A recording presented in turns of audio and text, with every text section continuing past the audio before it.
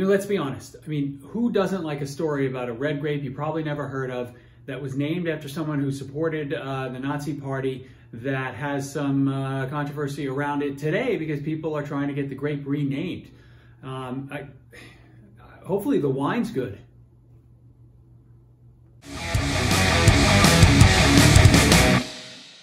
Welcome back to Drinking It In. I am your host, Chris Casara. We are here to help you know more and drink better. And today we're talking about the controversial grape called Zweigelt. You can kind of see it in this bottle. Zweigelt, Z-W, pronounced Z.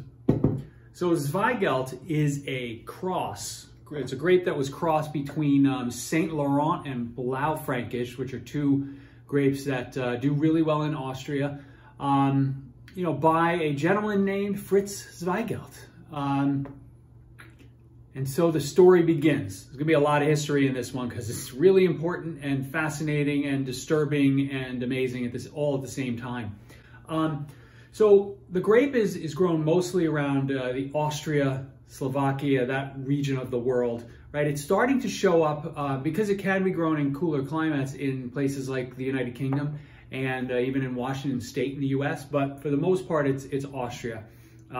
It's very popular in Austria and pretty rare to see in the US. I mean, you see a few bottles here and there, and if you're lucky, you see one on the wine list, but they're not that well distributed and that well understood. Now, part of it is probably the name, because it's sort of like, the name doesn't have any sort of ring to it, but it was renamed from Rotberger, so I'm not sure whether that would work either. But around 1975, the official rename from Rotberger to Zweigelt happened, in order to honor Fritz Zweigelt, who discovered the grape, crossed those two previous grapes we talked about. So more on him to come in a moment.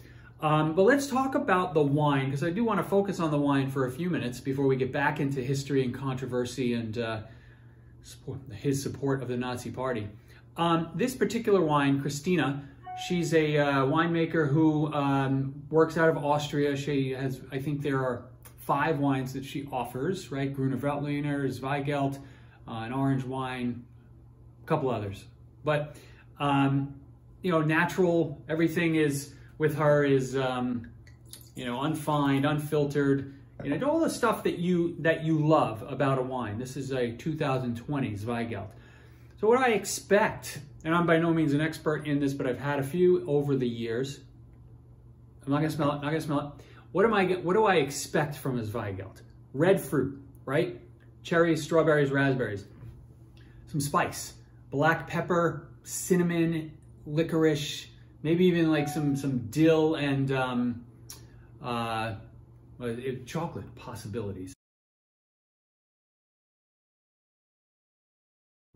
Okay, so the wines are going to be high acid. They're going to be low to medium bodies with very little tannin, so they're going to be real food friendly. Zweigelt and a chicken, duck, especially grilled chicken or something that's braised. You can drink this with fish. It's not going to overwhelm fish, and it's perfect with a charcuterie. You get some meats and cheeses on a board, pour one of these, and bang, you're in heaven. But we cannot drink this wine until we address the controversy around Mr. Zweigelt. So apparently he was a big fan of the Nazi Party way back when it existed, obviously. And, I've even read some things that he sold out people to the Gestapo.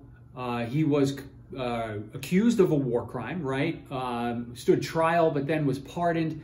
So there's a lot of, bad stuff that goes along with this guy's name. And up even as recent as 2015, from 2002 to 2015, there was a Dr. Fritz Zweigelt tasting prize that was awarded in the Comtal region of Austria. But finally in 2015, they ended that due to the criticism that started to build around around his legacy. So that controversy has continued And it got pretty loud in 2018, 2019, where people were rallying around renaming the grape, but nothing has happened yet. Nothing's official yet. Everybody's still considering it. My personal opinion is that I really would love to see this renamed because, you know, the Nazi Party was evil. Let's taste this wine though right now. Let's get into it. Again, 2020 Zweigelt from Christina Wines in Austria. It's very reminiscent of Beaujolais there, but there's an earthiness to this wine, which is interesting. I didn't expect to get that. Let me just see if that blows off a little. There's definitely some cherries in here. They're a little dried, right? They're not as red as I would have expected. Maybe it's, you know, how she makes her wines and that they're a little, you know, all the natural, right? I mean, as natural as you can. So I'm getting a little of that earth note, a little dirt, a little whiff of barnyard, a whiff of Uncle Roy's barn. Like, you know, it's in the distance, but you're not close to it. And I'm getting, I know I mentioned dill as part of a possibility in the profile. I'm getting more of a rosemary element here. Oh, they're coming for me.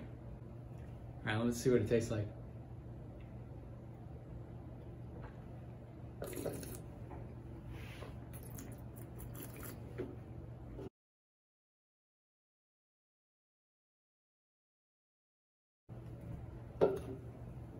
Okay. There's a little bit of an effervescence to that on the tongue. It's almost like tiny, tiny bubbles. Frizzante.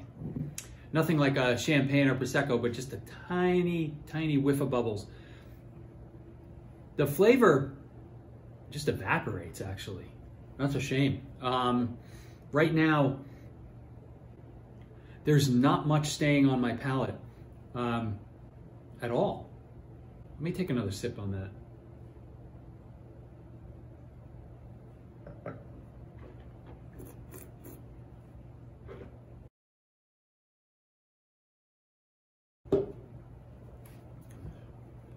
Yeah, I mean, there's some tartness now that's coming up. So those dried cherries that I was describing, more of a cranberry on the palate. That second sip is staying with me a little more. The tartness is definitely there. This wine right now is and I just opened it maybe a half hour ago. Not giving me, this is not a good showing for Zweigelt. We'll see maybe the next day or maybe a little later tonight, it'll taste a little better. I had a little more time with air and we get the wine relaxed a little bit, but very thin. And like I was saying, this can be light to medium body. This is light body. It's like kind of like drinking water. In general, maybe not so much this one yet, but if you like a Barbera, if you like Beaujolais, if you like Gamay wines, if you like Pinot Noir, give Zweigelt a try if you're okay with somewhat supporting the, you know, the origin story, which is pretty terrible. I hope you've learned, I know you've learned something out of it in this episode. I hope you've enjoyed it. I will look forward to seeing you guys again soon, and put in the comments if you've ever heard of Zweigelt before, and if you've ever had one to drink, whether you enjoyed it or not. Cheers. See you soon.